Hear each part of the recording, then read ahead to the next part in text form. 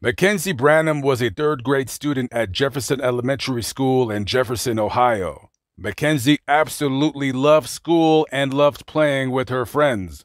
Everybody loved Mackenzie. Her teacher described her this way, quote, "She always came to school every day with a big smile on her face. She was a happy-go-lucky young lady," unquote. On April 27, 2006, Mackenzie was upstairs in her bedroom when a fire had broke out in the house. Her mother, Mary Branham, and the mother's boyfriend, Kenny Mossbarger, were both unable to rescue the 8-year-old girl.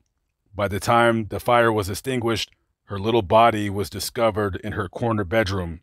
At first, officials ruled the cause of the fire an accident, but later it was determined to be arson caused by an accelerant which originated in the foyer of the house. What once was thought of as an arson case quickly turned into one of murder.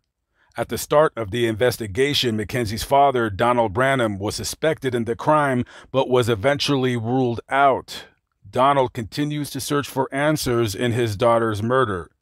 He has claimed that Mackenzie and her brother were both abused in the home and that this was discovered and documented by a psychiatrist after Mary and Donald's divorce, when the children began to go see a counselor. Donald says he was never informed of this and only discovered it after Mackenzie's death, when the fire marshal's office requested that he get the children's medical records for the investigation. The psychiatrist had reported the abuse to Child Protective Services, but no action was taken in time. Donald believes that Mackenzie was molested and the fire may have been set to cover it up. Documents do corroborate Donald's claims of abuse, as later vaginal, rectal, and oral swabs were reported to have tested positive for trace evidence of semen.